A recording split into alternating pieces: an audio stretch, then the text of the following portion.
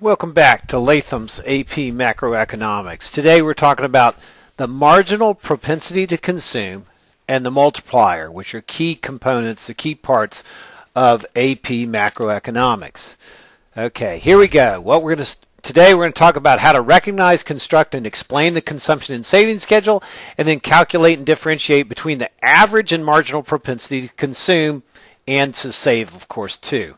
Okay, so here we go, looking at over here at the level of output and income. We have GDP equals disposable income, and we're going to say 200 million, 220 million, 240, 260, 280. So there's our GDP. Now it turns out at 200 million, we actually consume 215. Okay, how do we know it's 215? Well, if we have 200 in income and our savings is a negative 15, so in other words, we're borrowing 15, then we're spending more than we made, so that totals up to spending of 215 and negative savings of 15, and then we just move our way down. At 220, we borrow 10, so we spend a total of 230. At 240, we borrow 5, so that's 245. At 260, we don't have to borrow any, so our spending and our income are the same. And then when we get to 280, we're actually making more than we spend, so we spend 275, we save 5 of a total of 280. So there you go. Now we've got consumption and saving based on a certain level of income. First thing we need to know is what's our average propensity to consume. Now, we don't use APC for much, but we still need to know what it means, okay? Well, all you do is take your consumption and your income, so our consumption at 215 divided by our income at 200, and I'm going to say that's about 1.08. Okay, that's rounded, but 1.08. Well, if I'm spending 108% of what I make, my savings has to be a negative and a negative 0.08. The brackets indicate negative. I continue doing this, okay? I'm consuming 230. My income's only 220. That comes out to about 1.04, which means my savings or my borrowing is negative 4%. At 240, it's just a little bit over 1.02, so that's negative 0.02. Then at 260, my spending and my income are the same, so this is 1. And that makes that 0. So now I'm not saving anything, but I'm also not having to borrow or use my wealth or whatever. And then finally at 280, I don't spend all my income. We'll call this 0.98, which means I'm saving 0.02. So 98% of my money I'm spending, I'm consuming, 2% I'm saving. Notice they all add up to 1 because all of the money you get, you have to spend or you save. Now, that's nice. We got average. What we really want is marginal. Okay, marginal propensity to consume. Well, at the beginning, there is no marginal. You got to start somewhere. So this first one, I can't put anything in. But continuing on. Well, I did have 200 in income. Now I have 220. Well, what's the difference between 200 and 220? I have 20 more in income. How much more did I spend? Well, I did spend 215. I now spend 230. That's only 15. So I spend 15 of an additional 20 in income. Well, marginal propensity to consume. What did I spend marginally? Well, I spent marginally 15 out of 20 or 0.75. Well, I didn't spend 5. 5 out of 20 is 0.25. And once again, notice 0.75 and 0.25 add up to 1. Same thing with the average with marginal is your marginal income, you either spend it or you save it. Let's continue on. Okay, the next one, 220 to 240. There's another 20. 245 down at 230. Well, that's another 15. That looks familiar, so I'm going to have my same numbers here. 0.75, 0.25. So I'm just moving along. If I look, this one's also 20, this one's 20, this one's also 15, this one's also 15. In this case, my marginal propensity to consume continues on at 0.75 the whole time, and so that my savings continues on at 0.25, and so it's consistent here. It doesn't have to be, but in most AP problems it will be just to keep the math simpler. But it could change and we could identify it. Okay, now let's move on to our next slide. Here I've repeated, here's our income, here's our consumption, Here's our average propensity to consume and save, marginal propensity to consume and save. So all I did was transfer over from the other slide, this information so we could see it again. So now I've got some questions. What is the average propensity to consume at a disposable income level of 200? Okay, take a look, see if you can figure it out.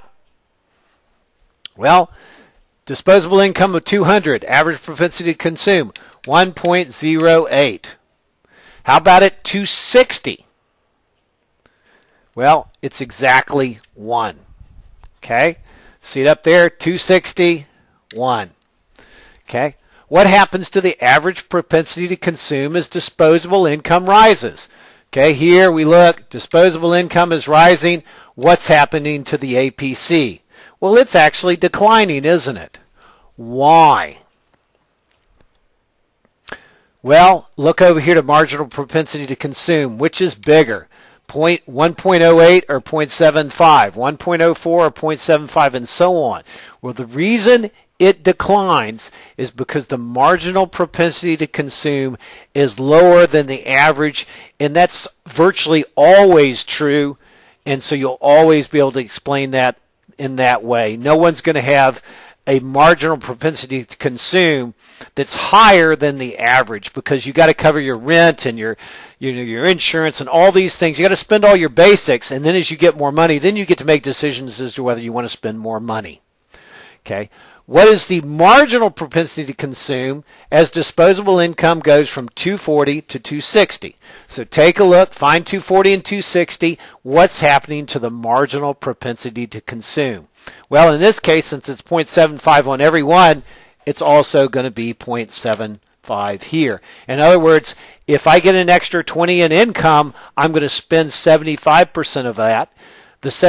There'll be another 25% that I don't spend. Well, I'll put that into savings because I either have to spend it or save it. Okay, what's the marginal propensity to save as disposable income goes from 240 to 260? Well, I'm spending 75%. I have to be saving the other 25%. Okay, so here's our calculation for marginal propensity to consume, and then the result, once we get MPC, well then it kind of gives us marginal propensity to save. Okay, now, we need some determinants for this thing. Okay, so we're going to identify the determinants of consumption and saving. Well, the first thing we have is income. Income creates the curve in the first place. Without income, you can't determine anything, right? You need money to spend. So there's the curve. That's the primary determinant of consumption and saving. But once you get to a certain level, what would cause the curve to shift one way or the other? What would cause you to either spend more or spend less? Okay, well, let's think about that. First thing is wealth, which is extra money you have, or debt, which means you actually have less money, right? Well, if you have more wealth, you can spend more, right? Because not only can I spend my income, but if I choose to, I can also spend part of my wealth. Retired people do this a lot, right? Conversely, if I have a ton of debt, well, then I'm having to pay off the debt. Well, I get income. Instead of consuming something, instead of buying something, I have to pay off my debt. So I'm actually going to consume less because I'm going to have to take the money my income, and I'm going to have to pay off my debt. So a big one is wealth or debt. Second one is expectations. Well, if I'm young and I'm doing really well in my career, I expect my salary to keep going up and up and up, well then I can spend more because I know, or at least I believe my income's going to keep growing. So that caused me to spend more. If I'm old, kind of like me now, and I expect to retire soon, well then I want to consume less because I know I'm going to need that money for retirement, my income's going to go down, all those things, so that would cause me to consume less of my income. Real interest rates. Real interest rates also affect consumption and savings. High interest rates will typically cause you to consume less. Low interest rates might cause you to consume more, but real interest rates are there too.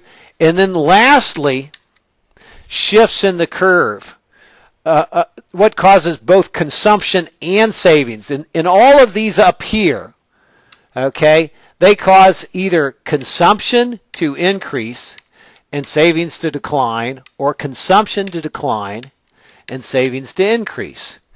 This one, if you tax more, so if taxes go up, well then I have my income literally goes down, and so I can consume less and I can save less. So up top here, consumption and saving go inverse directions. With taxes, they're going to go in the same direction. Higher taxes results in less consumption and savings, and lower taxes, if the government lowers our taxes, then it allows us to consume more and save more. Okay, so that's our start. We'll continue on. Next thing we're going to cover is the multiplier. We'll see you soon. Thanks.